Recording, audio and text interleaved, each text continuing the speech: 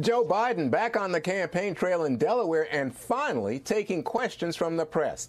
It comes as President Trump looks to be closing the polling gap. A new national poll finds the Democratic nominee's lead narrowing by about 5 points since June. Now, keep in mind, Biden still maintains his lead. And a separate poll shows Biden comfortably ahead. Earlier, the former vice president defended his campaign strategy.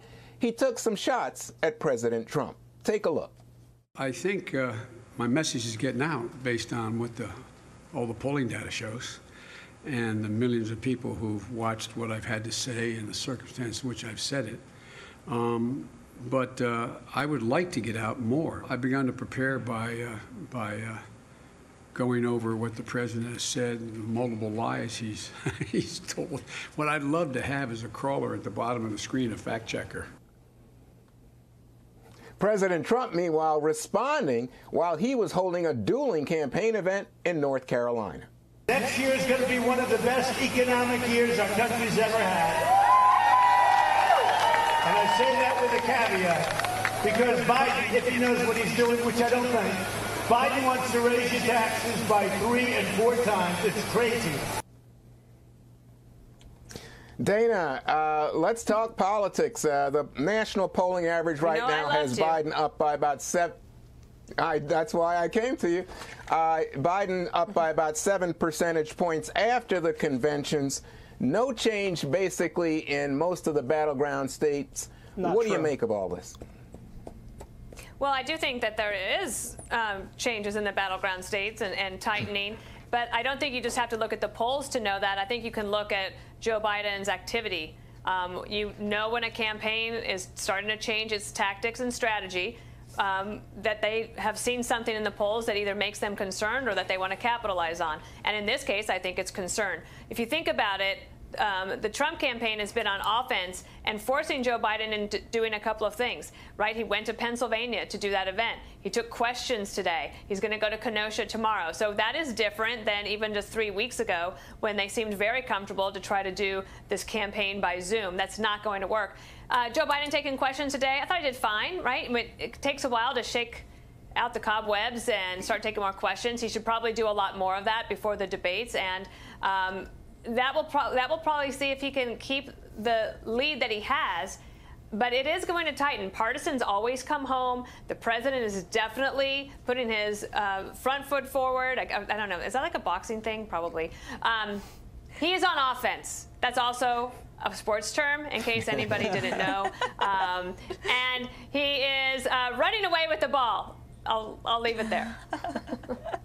Nice. I think we got the message. So, Jesse, there are new ads out. I don't know if you've seen them, but Trump is sending a law and order message in his ads. Meanwhile, Biden is charging Trump with provoking violence and failing to condemn right-wing white supremacists. What do you make of it? Do you think the ads are going to move the needle?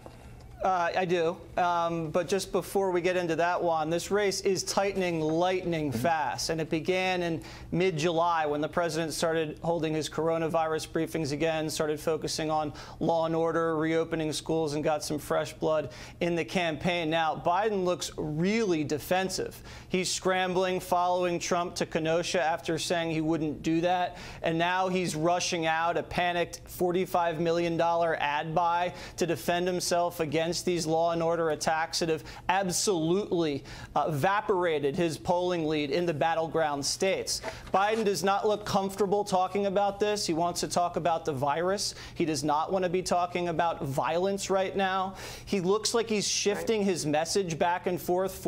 First he sponsored the violence, then he ignored it, then he blamed Trump for it. The problem is this: he botched his sister soldier moment.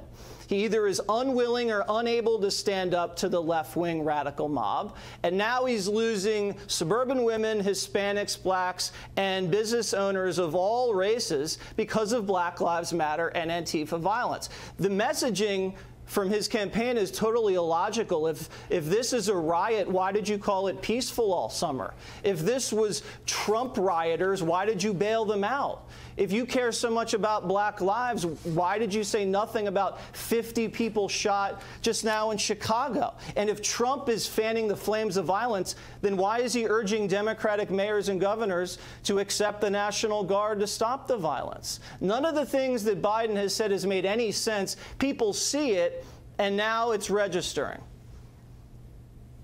All right, so Greg, what we know about money in politics is that it's really important. Biden raised $364 million in August, breaking records.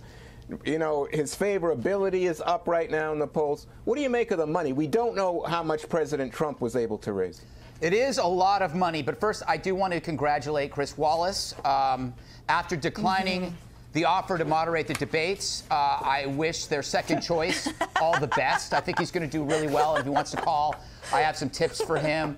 I was told that Joe's handlers told him the gap was closing, and he got very depressed because that's where he gets his pajamas. And we made a big deal yesterday about him answering 131 questions. What we left out is that 84 of them were, what happened to your pants? And the remaining 47 is, why are they on your head? Can I just point to a great tweet from Donald Trump today, and then I'll shut up? This tweet, do we have it? This is a great tweet. The Dow Jones Industrial just closed above 29,000. You were so lucky to have me as your president. Wink. With Joe Biden, it would crash, and the alarming face. This is an amazing tweet. It's got emojis. This is he's breaking new ground. And by the way, the natural, effortless way that he uses the emojis, contrast that to the stiffness of Joe Biden when he tries to tweet. You can tell it's done by some flack who doesn't know what day it is either. So I'm excited, as you can tell. I'll shut up. That's all right. I mean, I hadn't seen that emoji. That's interesting. Hey, Emily, you know, a lot of this is about attracting suburban voters, especially suburban women. So I looked at the numbers, and right now Biden has a strong lead, maintaining it by 57 to 37. And in the suburbs overall, not just among women, Biden is up 58-35. So what can the president do to improve his standing with suburban women? Well, I think what's interesting is the timing and the surgence and the trend of that lead. And really quickly, I just have to say that as Greg was talking, I envisioned this future college course of like presidential use of emojis and students analyzing how that's all used.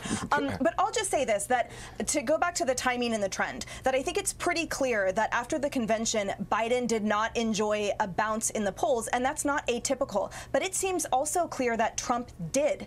And I think that, sure, going into Labor Day, there's always tightening of the polls, but he enjoyed a solid performance at the RNC, and coupled with those law and order issues in those battleground states like Wisconsin and Minnesota that are uniquely suited for him, I think it will be extremely tight moving forward. And if he is able to pick off Minnesota, then the entire Democrats' electoral map will be thrown into chaos.